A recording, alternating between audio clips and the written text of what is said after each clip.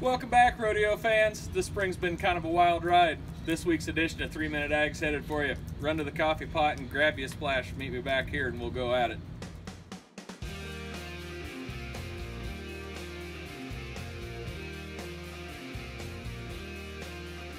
Well, I wonder what it's like to be the rainmaker. I wonder what it's like to know that I made the rain.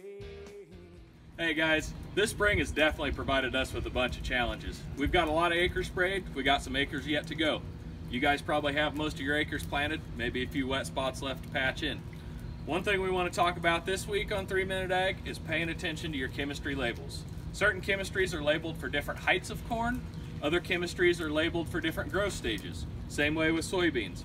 Make sure you're reading the label. If you guys are doing your own spraying, it's very important to know where your emergence is at in the field, if your crop is all at the same stage in growth, and then what that label says. Take Zidua Pro for example. If you got your beans planted and then they came up during the wet weather before you could get them sprayed, you need to drop the Zidua Pro because it has the Sharpen in it. You cannot spray Sharpen on something that's already emerged. However, you can run a dicamba product and some Zidua for your residual. The most important thing on the chemistry is just make sure you take time to read the label. We'd hate for a field to get misapplied and have crop injury because the growth stages were incorrect. The next thing we want to talk about is nitrogen. With the wet weather we've had this spring, it's quite possible we've leached a lot of nitrogen out of the profile. As you're getting ready to start side dressing, it may be time to do a soil sample, or as the crop progresses a little farther, do some leaf tissue analysis to see what nutrients we're short on.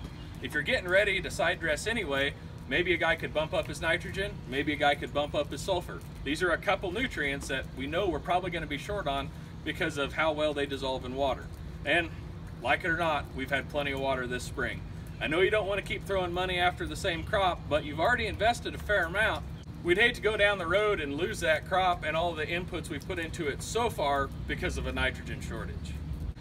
All right guys, and one final thought. We like to joke around, we like to have fun here on 3 Minute Ag, but on a serious note, make sure you're taking care of yourselves.